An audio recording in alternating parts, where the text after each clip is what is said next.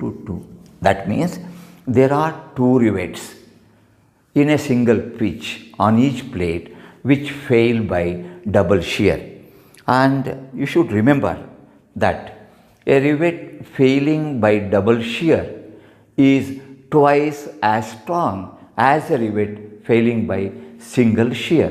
But in actual practice, it has been found that a rivet failing by double shear is only 1.875 times stronger than a rivet failing by single shear, and hence whatever the number of rivets you get here per pitch length on each plate, we are going to multiply that by 1.875. So friends, this only for the curiosity, I am just telling you all this. Otherwise, this value is straight ahead available in the data handbook.